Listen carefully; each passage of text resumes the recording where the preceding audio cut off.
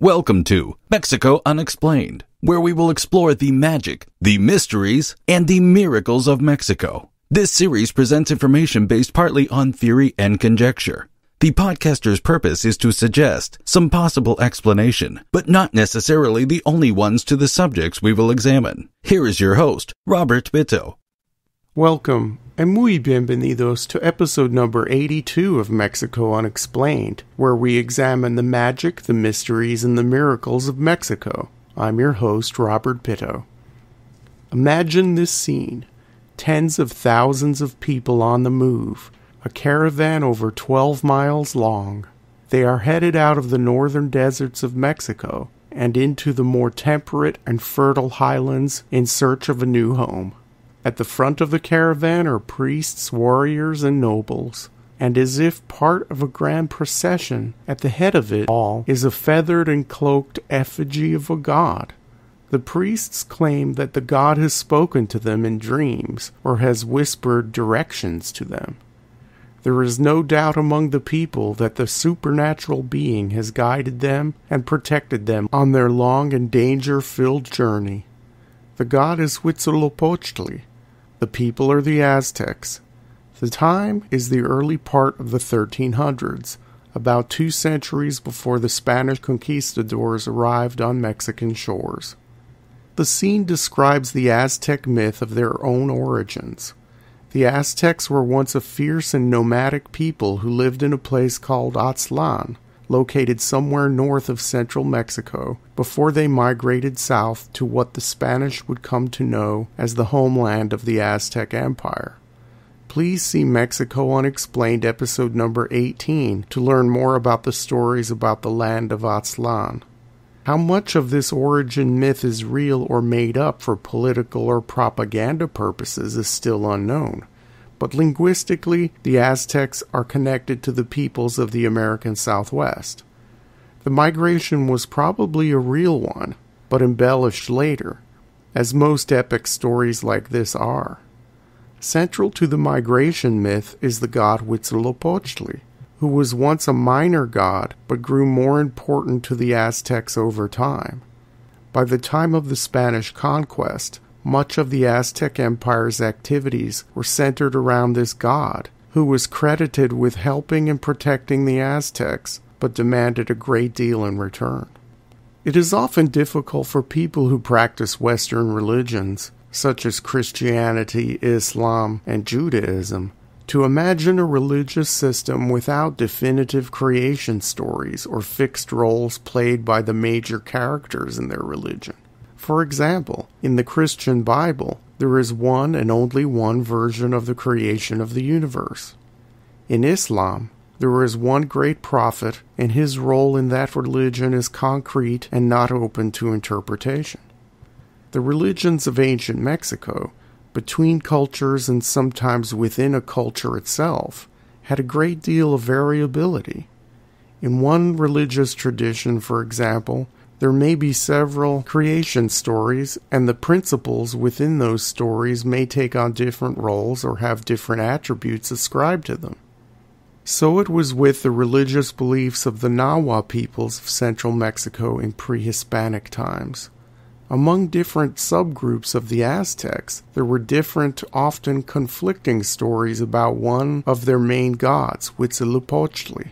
In a very early myth, Huitzilopochtli was the son of the androgynous god Ometeotl, who, in primordial times, split into male and female aspects to give birth to the war god. The second most popular story about Huitzilopochtli was that he was the smallest of 4 children of the creator gods Tonacatecutli and Tonacacihuatl. The creator gods wanted order on the earth, so they charged Huitzilopochtli and his brother Quetzalcoatl with creating everything from fire to human beings. In another widely accepted story, perhaps the most popular at the time, Huitzilopochtli was the son of Coatlicue, the great snake-skirted goddess who lived on Mount Coatepec, near the ancient Toltec city of Tula. When Coatlicue was sweeping and cleaning the top of the mountain, A ball of hummingbird feathers fell from the sky and impregnated her. The result of the pregnancy was the god Huitzilopochtli, who was born armed and ready for battle. As an aside, the very name Huitzilopochtli comes from two words meaning hummingbird, Huitzilin, and south or left-hand side, Opochtli. There were several other stories about this god too, and as the Aztec Empire grew, and as subjugated peoples converted to the new religion of their Aztec overlords, there was a push for more standardization of the Aztec belief system. The emperor who recognized the need for more standardization for everything throughout the empire was Tlacaelel, a man who lived almost 90 years and ruled for decades. Under the rule of this emperor, the Aztec Triple Alliance was formed, and the Aztecs became more expansionistic and militaristic. In Tlacaelel's religious reforms, the emperor elevated Huitzilopochtli to supreme war god and on par with the three chief gods of the Aztecs at the time, Tezcatlipoca, Tlaloc, and Quetzalcoatl. Huitzilopochtli was also made the god of the sun, thus replacing the old solar god of ancient central Mexico, Nanahuatzin. Huitzilopochtli could also shapeshift into his spirit animal, an eagle, and could come to earth at will in this form. The eagle imagery of the god also fit in well with other Aztec myths. The god was also associated with gold, warriors, and rulers. Under Emperor Tlacaelel, researchers believe, the Aztec origin stories were also fleshed out and further elaborated. It was during his long reign when the Aztecs started seeing themselves as the chosen people and those who had the special protection of the gods, especially their newly empowered war god Huitzilopochtli, who had been with them all along and who needed to be worshipped and credited for the great successes of the Aztecs on the battlefield. Huitzilopochtli became the official protector of the Aztec people and the patron of the capital city of Tenochtitlan at the time. Under Tlacaelel, cleaning up the religion, solidifying the myths, and standardizing other aspects of the empire allowed the Aztec Imperium to grow and dominate Mexico for years and years to come. The belief in Huitzilopochtli played one of the most important roles in all of this. As the god of the sun, Huitzilopochtli was ever present overhead, and a constant visual reminder of the myths the Aztec rulers thought important. He chased his sister, the moon goddess Coyolxauhqui, across the sky, and his daily journey to the underworld was usually not alone. According to the official story, he took warriors who died in battle with him in his daily journeys as part of his celestial entourage. After 4 years accompanying Huitzilopochtli across the sky, it was believed, the warriors would return to Earth in the form of hummingbirds. Going back to his conception story, with the ball of hummingbird feathers impregnating his mother Coatlicue, there is a great deal of hummingbird imagery associated with Huitzilopochtli.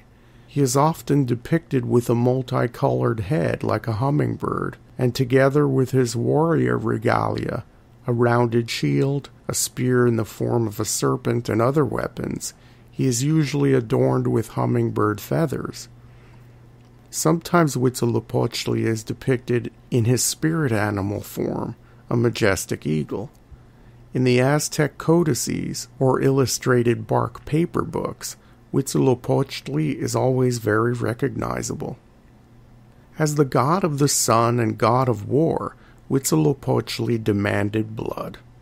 Without human sacrifice, the sun would not make its daily journey across the sky, and the Aztecs would start to lose on the battlefield.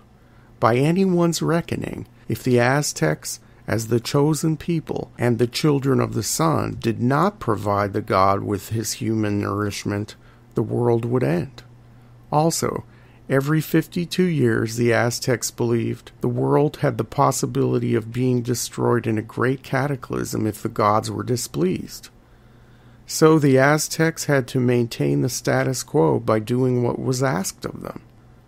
Most sacrifices were conducted on the top of the Templo Mayor, the Great Pyramid in the center of the capital city's civic ceremonial complex. The top of the temple was divided into two parts, one for Huitzilopochtli and the other for Tlaloc, the god of rain and fertility. Each god had a wooden carving representing him at the top of the pyramid. Most victims of the sacrifices were war captives. Some were slaves. On the stone slabs at the top of the temple, hearts were torn out of living victims with an obsidian knife. While the body of the victim was dismembered and tossed down the steps of the pyramid, the victim's heart was placed in a special jar called a kwaushikali, or eagle's vase, and burned. Sometimes pieces of the flesh of the victims were saved for nobles and priests to eat. In addition to the daily sacrifices, which were few in number, the Aztecs had an annual festival to celebrate Huitzilopochtli's birth every December. The Feast of the Precious Feathers, or Unexplained, was held in the 15th month on the ceremonial calendar and could last days or even weeks. The ceremonies were led by Huitzilopochtli's high priest, called in the Nahuatl language of the Aztecs Quetzalcoatl Totec Tlamacasqui, or in English, the feathered serpent priest of our Lord. This head priest wielded a great deal of power in the Aztec world, and only answered to the Aztec emperor or immediate members of the royal family. The celebrations for the war sun god during the Unexplained included days of feasting and dancing and other celebratory events happening around Huitzilopochtli's temple. Commoners offered flowers and quail eggs to the god, and paper banners and garlands decorated the buildings of the Aztec capital city, along with various images of the god. Priests would burn elaborately made, gigantic paper bark serpents to symbolize Huitzilopochtli's turquoise serpent spear, the Xiucoatl. The god required 60 human sacrifices for this annual celebration.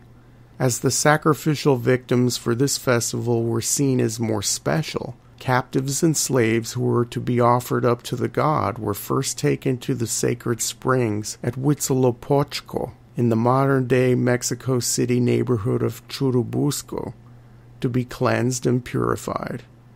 To end the celebrations, a huge sculpture of Huitzilopochtli was fashioned out of a paste made of amaranth, honey, and maize. The image was adorned and paraded around the streets of Tenochtitlan in a procession, much like a Catholic saint in a modern-day Mexican fiesta. At the end of the procession, in front of the sacrificial temple, the sculpture would be torn apart and pieces of Huitzilopochtli were given to priests, nobles, and up-and-coming warriors to eat. Anyone eating from the sculpture pledged to serve the god for 1 full year. Modern-day researchers see Huitzilopochtli as part of a wider system of control to maintain order and to instill a sense of fear among the common Aztecs and their subjugated peoples. The god inspired terror, awe, reverence, and obedience. Huitzilopochtli's primary association with human sacrifice was perhaps its most troubling aspect in the eyes of the newly arrived Spanish conquerors. The Spanish did what the Spanish did best, and in a few short decades, all evidence of the once mighty Huitzilopochtli was completely erased from the Mexican memory.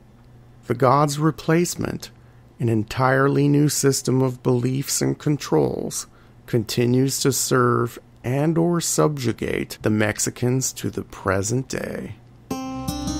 Thank you once again for listening to another episode of Mexico Unexplained. Remember to like and to subscribe to us on YouTube and follow us on Twitter. Tell your friends by sharing these shows with others. Please go to our website, MexicoUnexplained.com. Unexplained.com for references, illustrations, and for free access to transcripts of past shows. Please visit our Patreon page and consider making a donation to help out the show. We appreciate your kind attention once again. Until next time, thank you and gracias. Thank you for listening to another episode of Mexico Unexplained with host Robert Bitto. For show summary, relevant links and commentary, please check out our website at mexicounexplained.com. Like us on Facebook and be a part of the conversation. Adios and hasta la vista.